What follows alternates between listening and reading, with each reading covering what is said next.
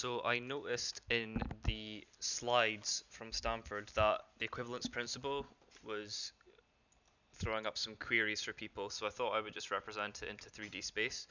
As you can see here, the objects on the right fell due to gravity, and on the left-hand side, you can see that they have fallen.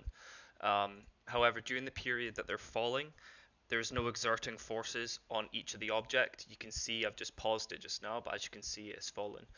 There's no exerting forces on the object, so these cloud of theoretical particles are falling at the same rate, and as there's no air resistance, there's no deformational relationship between the particles, so they all stay the same. They may have different masses, which can be adjusted, and that will not make a difference. But you can see here, in relationship to each particle, there's